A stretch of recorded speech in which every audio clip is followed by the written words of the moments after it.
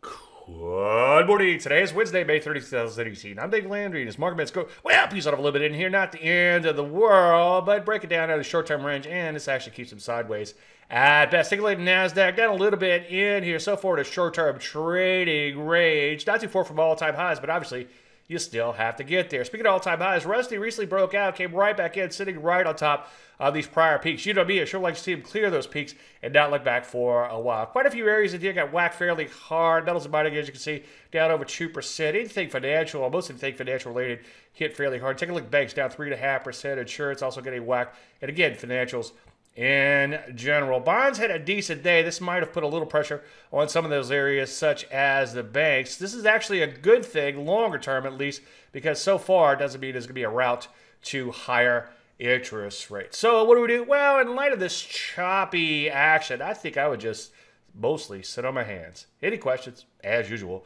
Dave at DaveLandry.com. I'm Dave Landry, and you heard the Market Minute.